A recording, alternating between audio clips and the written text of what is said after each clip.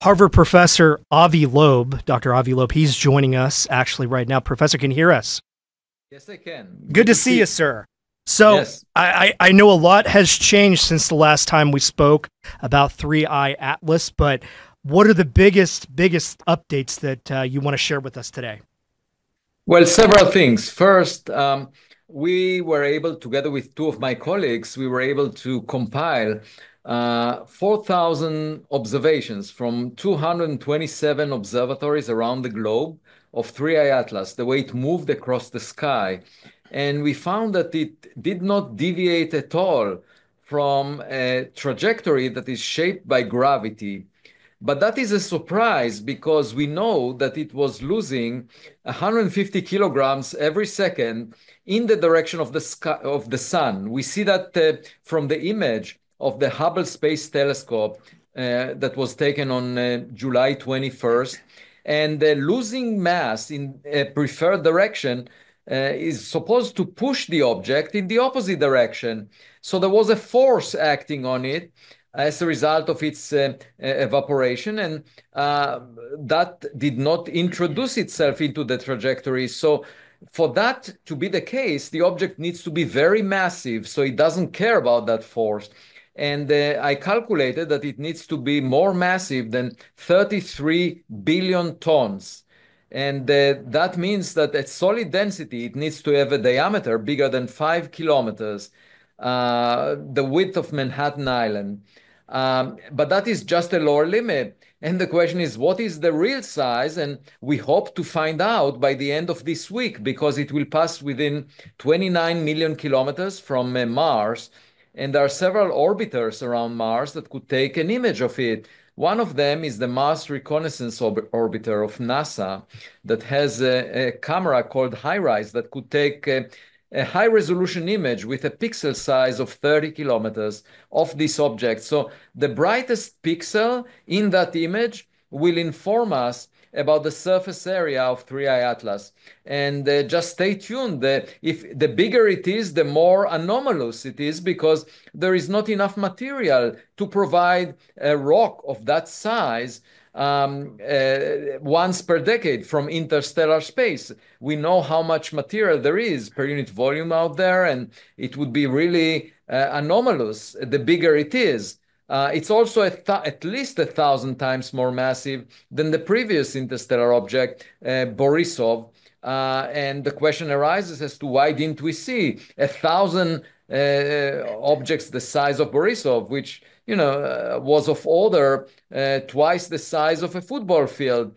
Compare that to the size of Manhattan Island. That's what the disparity we're talking about, and that makes 3I Atlas anomalous.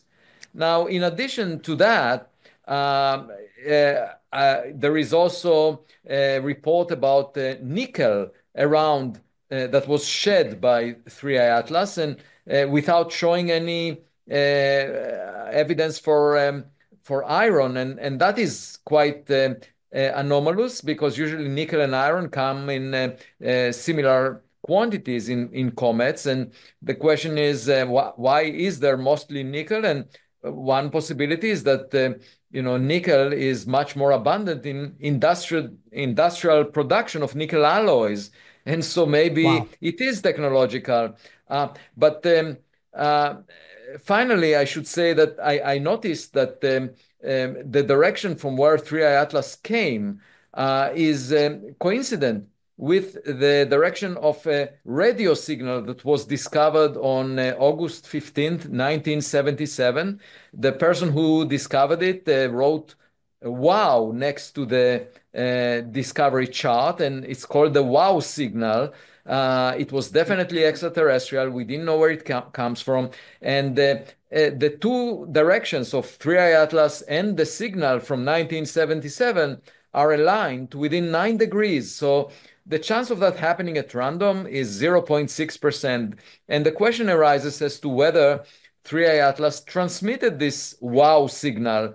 And I'm encouraging any radio observatories to check whether there is any radio transmission from 3I Atlas. So far, we haven't had any reports. The other thing that I did was write a letter to the United Nations, encouraging them to establish a committee. Now that we are in a new era of discovering interstellar objects, the Rubin Observatory that was just inaugurated is expected to find an interstellar object every few months. We need an organization that is international, that looks at outliers, objects that have anomalies, and assesses whether any of them could be a threat to humanity. Any of them might be technological in origin. Such an organization does not exist, and I proposed establishing a committee that would look into that. Wow. There's a lot to unpack. So much. I love the New York Times take on this. This is, we're going to need a bigger telescope, kind of off the Jaws movie line. Professor, just to make sure I'm clear, interstellar means it came from outside the solar system, right? Yes. And once it goes by Mars, is it, I don't know, heading in our direction then, or do we know just yet? No, so during the month of October, so it comes closest to Mars on October 3rd, which is Friday this week, in 2 days. And it will come within 29 million kilometers from Mars, and then it will approach closer to the sun. The closest to the sun time would be October 29th.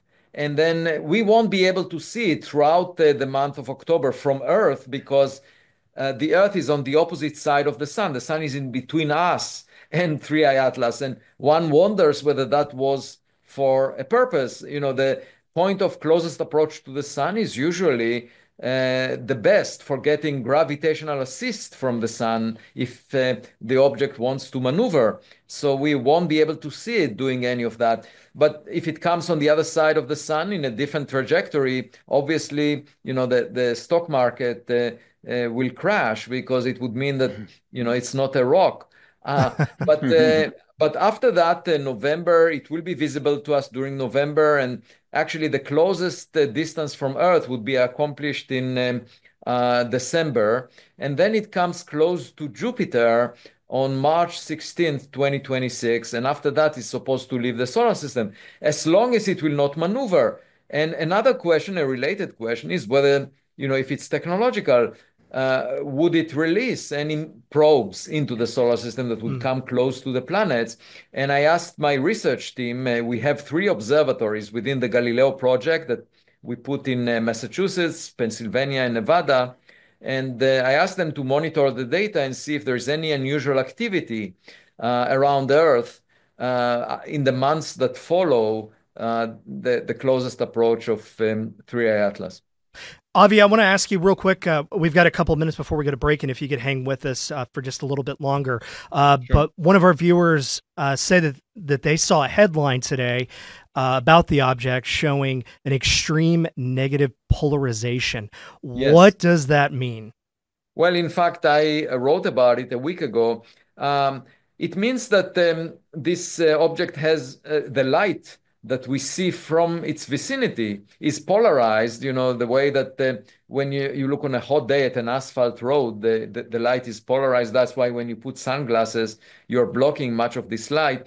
So the question is, why is it so negatively polarized, differently from comets that we have seen before? And one possible reason for that is we noticed in the Hubble image that there is a glow towards the sun, a glow in front of the object towards the sun, not behind the object, the way we see in cometary tails, where you have dust that gets pushed back and it's trailing the object away from the sun. These are the cometary tails that we are used to. But for 3I Atlas, during the months of July and August, we saw a glow that extends towards the sun. It was 10 times longer than it was wide. And my guess is that when we detect the light from that glow, that it's unusually polarized because of this geometry of, it's like having a cat with a tail coming from its forehead. And speaking about that, just think about an animal coming to your backyard at night, and all the people who look at the image say, "Oh, we see a tail," but you tell them, "Well, but this tail comes from the forehead." And moreover, the animal, and so they say, "Well, it's it's probably a street cat. But you say, but the street cat has a tail coming from its rear end. And moreover, this object is at least 1,000 times more massive than the last street cat that came over. And Wow. so what is it? It's quite, and it's shedding nickel without iron. Yeah, And that's Oh my all. gosh. and it's visiting, in coming close to assets in your backyard. So it's really, it could be a nightmare scenario. I call it Yeah. also a black swan situation if it turns out to be technological. Your letter to the United Nations about organizing a committee for them to develop a plan of what will they do if this object turns out to be an alien intelligence that we need to take Right. seriously. I think so because the intelligence agencies often prepare plans, contingency plans for black swan events that might have a low probability, but when they happen, you want to be prepared. And in this case, it could be a threat to humanity that is very different from rocks falling from the sky. That's what we are preparing ourselves for, knowing that the dinosaurs were killed by a giant asteroid. But if there is a technological object approaching us, all bets are off. It would behave very differently. And just think about ants in the crack of a pavement looking up and seeing a biker that is passing by. They would have a hard time conversing with the biker or doing anything that would change the path of the biker. And we might be in the same situation. And we better find how we want to respond to different scenarios. And of course, the devil is in the details. We need to know as much as possible about the other side before we decide what to do. It's not clear we can communicate with the other side. It's not clear we can protect ourselves, but we should be ready. And frankly, I think such an encounter will bring humanity to a better place because as of now, we are just focusing most of our attention on a daily basis on conflicts here on Earth. If there is a threat from the sky, it might bring people together because we are all in the same boat. Right. I want to ask you real quick, Yeah. Professor, too, just to follow up on that. Do you feel like in the last few years, when you are discussing this topic with business leaders, with world leaders in your communication, do you feel like the reception is a little more open than previously with the previous interstellar object, Momoa, that they are a little more open to taking this potential threat more seriously than they were? Well, it's definitely true about the public because, I write essays on medium.com on a daily basis. And now in one day, I get as many views, like for the 60,000 views that I used to get per month. And so that means the public really cares about it. I had a message from a former pilot in the US Air Force who said that because of you, my daughter is now interested in becoming a scientist. She saw you on television and she would like to do that. And so I think it's inspiring to young kids. They find that science could be exciting. It's not like sitting in a classroom and listening to the lecturer telling us what we need to know. Instead, it's a work in progress, and we collect data and evidence that will tell us what this object is. And the beauty of this is we can see it unfolding in real time. And so I do feel that the public definitely cares more about it. With respect to politicians, it will take a real encounter that is verified to change the mindset of politicians or people in the financial markets, because such an event will have huge implications, potential implications. Once we verify that we encountered alien technology, I think we will start allocating a significant fraction of the budget we currently allocate to military expenses. We will allocate it to space exploration. We would put a system of interceptors or probes that would alert the Earth for any incoming threat. We will change the way we think about our place in the universe. It might inspire us to explore space much more than we do right now. So I think altogether it will have spiritual implications. It will have political, economic implications.